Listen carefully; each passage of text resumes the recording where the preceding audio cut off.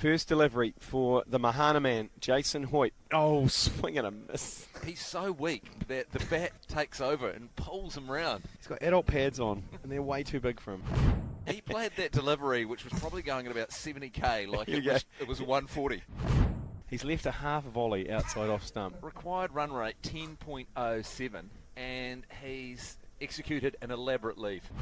And look at Jason Hoyte ambling through like it's the 5th day of a test match. If anything's going to suck the life out of this over, it's going to be Jason Hoyte. This is a tactic from Jason Hoyte, renowned for batting through an entire 50-over match for 18 not out, opening the batting. He'll do everything to slow the game down and look play at it at his pace.